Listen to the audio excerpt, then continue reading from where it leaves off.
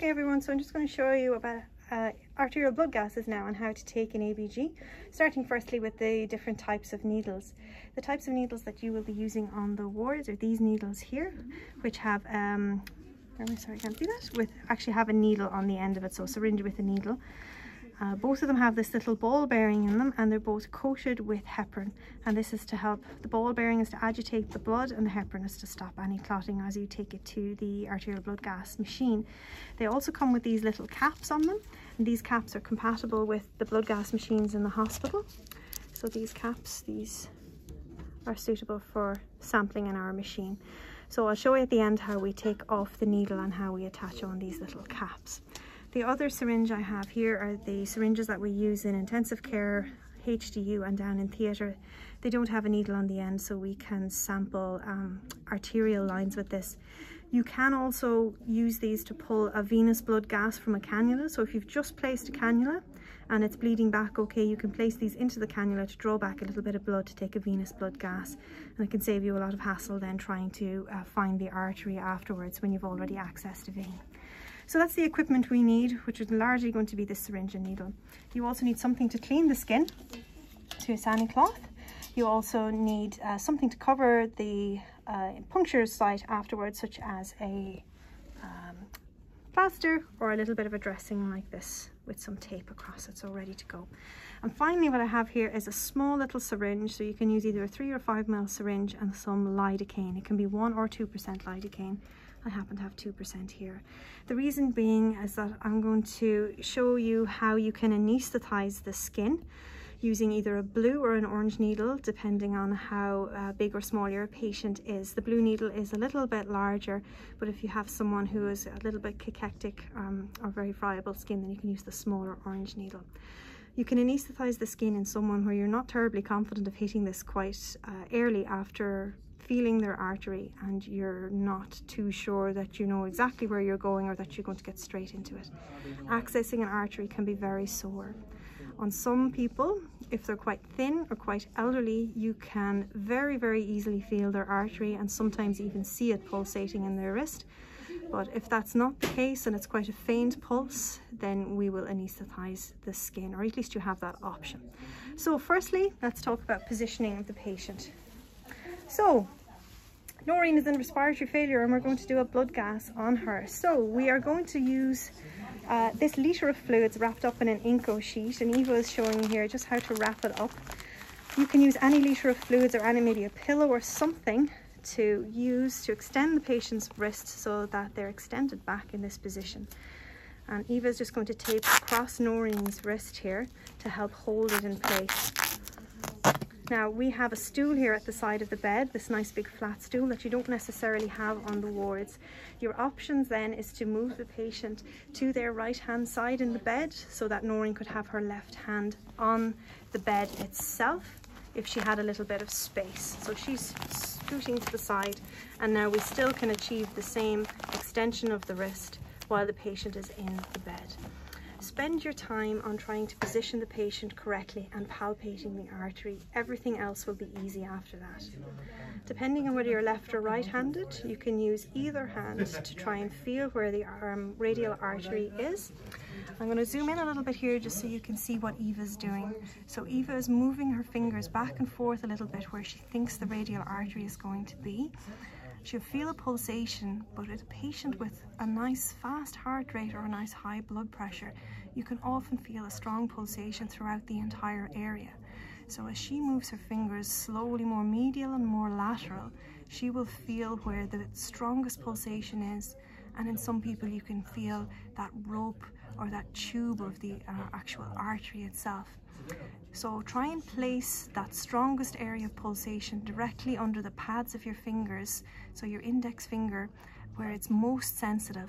And then you're going to use your needle to go directly underneath your index finger towards that real sensitive pad of your finger that's feeling the tube of the artery. Okay, so I'm going to show you now when we give the needle to Eva.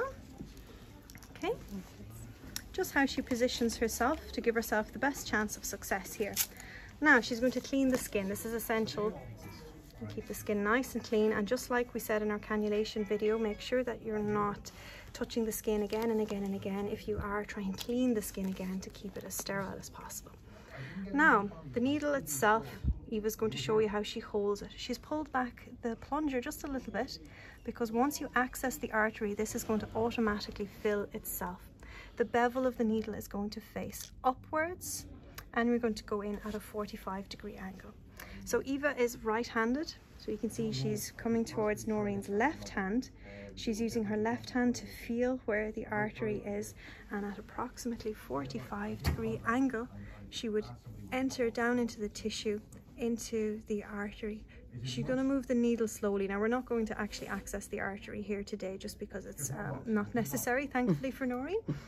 So she's going to advance the needle really slowly towards where she thinks it is.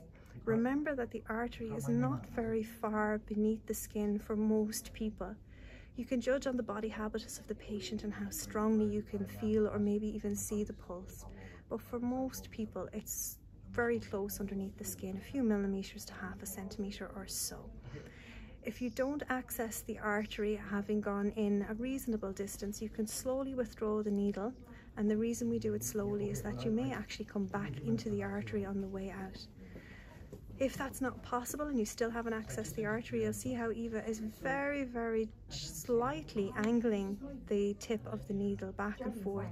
You don't need to move a large distance, particularly if you're quite close to the artery, and hopefully you will access the artery. If you have anesthetized the patient, this shouldn't hurt very much, but we'll show you how to do that in just a moment. If you are hurting the patient, then withdraw the needle, and you can always give a little bit of local anesthetic to help in any further attempts.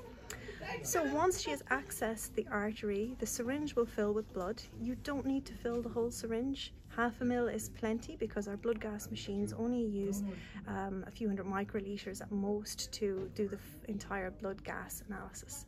So once she withdraws the needle, she's going to put pressure on the artery using either the plaster or the little bit of dressing like you see here. And she's going to spend a moment pressing down on that artery because we don't want to bruise the patient or cause a hematoma.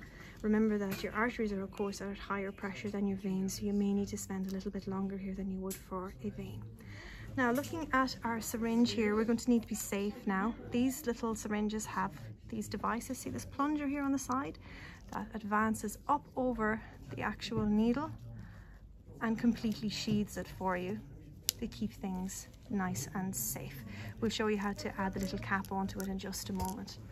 Now, so the ball bearing you can hear moving up and down in the syringe there, mixing the blood, mixing it with the heparin and keeping it agitated. Always give it a few little turns like that. Now, okay, our patient is nice and comfortable now and happy, but we're going to add the little cap to our syringe now. So you can see Eva has pulled the entire cover off that syringe. It all comes off, so that's needle and cover all at once.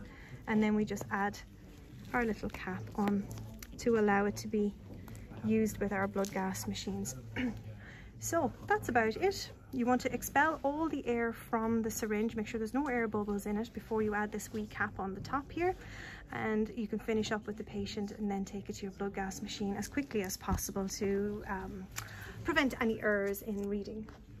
Finally, we're just going to show you briefly how to anesthetize the skin. So we're going to draw up a little bit of lidocaine, and in the same way as we've done already, you're going to find where the artery is first of all. So spend the same amount of time figuring out where your insertion point for your needle is going to be. You don't need much local anesthetic for this, but we're going to give it a little bit of time to dissolve into the tissues. So Eva has no air in her syringe there, it's just her local anesthetic and a little orange or a little blue needle. Again, you clean the skin before you anesthetize. You spend the time finding your artery because we don't want to put too much local in here. If you put an excessive amount of local, it can cause a big bleb of fluid in the area and it takes a little bit longer to find the artery. So once she's happy that that's the line her artery is in, you go just under the skin, aspirate first, always aspirate because you're near a lot of blood vessels, and inject even just 1/4 or 1/2 ml to start. The patient will feel this. This is quite stingy and sore, so tell them that it's going to hurt, and then you can infiltrate the area around. I would then use a little bit of swab or the little sani cloth that you use to clean the skin to rub the local anaesthetic in, particularly if you've caused a bleb of local anaesthetic and you now can't feel your artery so well.